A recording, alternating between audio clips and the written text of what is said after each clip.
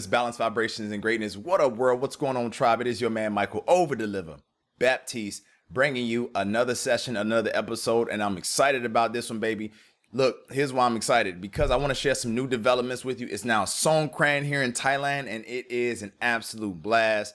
It's a fun time. Last couple of days have been absolutely fun, from pool parties, events out in the street, concerts everywhere. I mean, it has been great. And it's one of the benefits that, comes along with being able to travel and experience life and experience different parts of the world, because of having an online business that allows you to work remotely and live remotely wherever you can connect to Wi-Fi and be able to live the life you desire. So without any further ado, look, I want to tap into today's episode, baby, and I want to share some updates with you and let you know where things are at and what's happening, what's going on, what it do. So I'm super excited about what we're doing in the music world. Okay, SKKD. Check our music out on SoundCloud. We got more cool things coming out. As you all know me as Michael Baptiste, my artist name. I got several different nicknames that I utilize. Okay, one of them being my Thai name, which is Win Chai. One of them being Angel Michael. One of them being Mike Dre.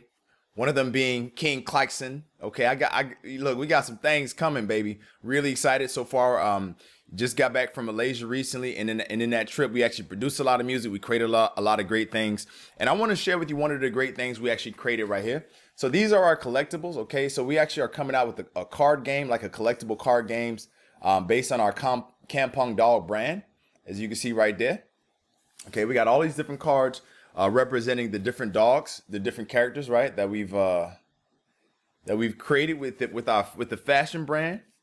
And so the same way we have the fashion brand, right? We also have these collectible cards where we're going to be creating a card game for people to play cards against each other, like Pokemon or Yu-Gi-Oh, something really fun like that. And this is super exciting. This brings me excitement because this is something that myself and my partners, we used to play with Pokemon. We used to play with Yu-Gi-Oh cards and trading cards, baseball, NBA, football, trading cards, right? But now we're actually creating our own. So super excited about this.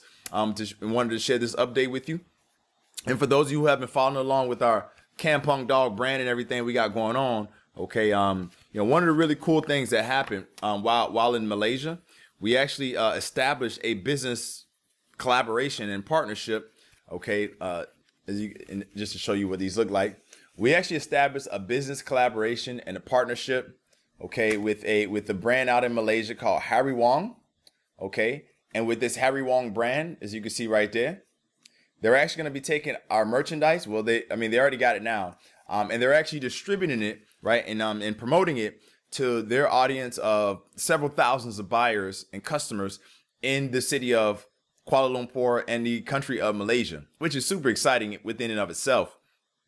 So I share this with you because this is one of the things that we're working on. This is one of the things that we're doing. This is one of the things that we are making happen, and it's happening. And we're currently working on growing this brand into a large company, which it's, at this stage, I look at it like this. I'm taking the proven principles that we use in our Banana Wave Banana Milk project that helped that business grow to a very successful company. Now, a lot of people confuse and think that it was my business. Look, the truth is that I was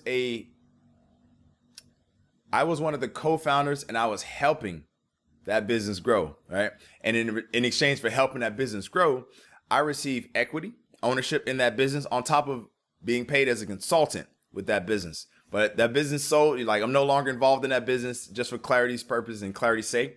And what I've been doing actually is I've been helping clients in a more hands-on fashion, where I help them develop their products, develop their websites, develop their sales funnels, build out their virtual sales letters and webinars, things like that, automate their sales funnels, automate their email marketing, build and develop AI chatbots for them, develop different AI tools to help their business, okay, and offer these to my clients.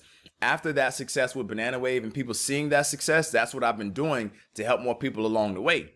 And one of the things I want you to know is that, look, the way that I started was with online marketing. Banana Wave is not how I got my start. Banana Wave was like my claim to fame, right? Like one of the things that made me well known in the space. But I was really utilizing my skills that I developed from the very beginning to help that client, right? And so now that I've helped them to create success and build a company and scale it to well over 8 figures, guess what? We're doing the same thing right now with the Kampong Dog. So this is another brand, totally independent, okay, and separate. It involves fashion, collectibles, fun things of that nature, right? And household items. You know, on top of that, we got some really cool stuff coming out for pets real soon. So that's coming in the future. But the whole reason I share this with you so that way you can understand more about who I am, you know, and the fact that, look, I help people, right? Banana Wave, that was a group of people that I helped. Campong Dog, this is my business partner, Maurice Ager, former NBA star, former NBA player that I'm currently helping. Okay, so this is what I do. I actually help people. And you can now see this. You can follow along this journey because we're documenting the journey to success with this brand where we just started it from just ideas, okay? And we're getting ready to take it and scale it out all over the world, internationally, baby. And we have a great team that we're working with. And because of that great team, I'm super confident to share and document this process because I know with my resources, my strategies, blueprint, but on top of that, my team, their network, their resources, their ideas, their genius, their experience. I mean, I'm documenting the process because I know where this is going. I know where this baby's going. So I wanted to come and share this with you. Okay. And the other thing I wanted to come and share is this, right? I have been taking a lot of my time, and I've been doing a lot more studying with my time. The reason being is because I believe that one should always keep their iron sharp. One should always keep their sword sharp, right? One should always keep their mind sharp. So in the process of keeping my mind sharp, I have been doing continuous studies. Now, one of the things I've been studying that has actually led me to a very interesting point that I wanted to share and talk about today is universal laws. I've been studying universal laws, and I've actually been working on implementing and practicing universal laws every single day. I'm not perfect because there's well over 40 universal laws. Most people don't know that. Most people think there may be only 7 or 12 or things like that, but there's actually over 40 different universal laws. And if you respect those laws, know them, and practice them, then you have a better life experience. But if you transgress or cross or go against those universal laws, your life experience is going to be a little bit different, okay? So one of the universal laws that I've really been studying and tapping into is the first universal law, or the law of Hermeticism, or you know, whatever school of thought you want to study.